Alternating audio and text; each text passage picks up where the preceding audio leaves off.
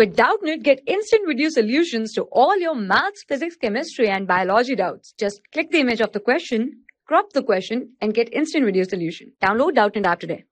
Hello everyone, let's start the question. The question says that the formation of 1,2-dibromoethane from ethene and bromine is an example of either substitution reaction or dehydration reaction or dehydrohalogenation reaction or addition reaction. So let's start with our first reaction, that is substitution reaction. So it is the process in which one of the functional group in the reactant or in the molecule is replaced by or is exchanged by another functional group. Next up, our reaction is dehydration reaction. Dehydration reaction, in this reaction it is a process of removal of water molecule.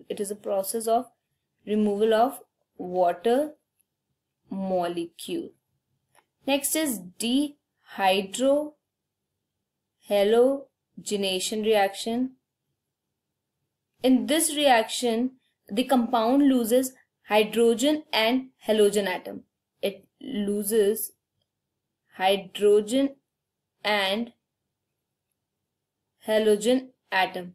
That means hydrogen halide, that is removed. That is, there is an elimination of HX. And the last one is addition reaction, in which one of the functional group is added to the compound. One of the functional group, or we can say the compound, is added to the parent molecule. That is reactant. That is in reactant. For example, in the question it was asked that 1,2-dibromoethane is formed from ethene and bromine. So ethene is CH2 double bond CH2. When it is reacted with bromine, it gives 1,2-dibromoethane. This is ethane and 1 bromo. This is 1,2-dibromoethane, and this is H. So in this, when bromine is added to ethene, then one of the double bond of ethene is broken down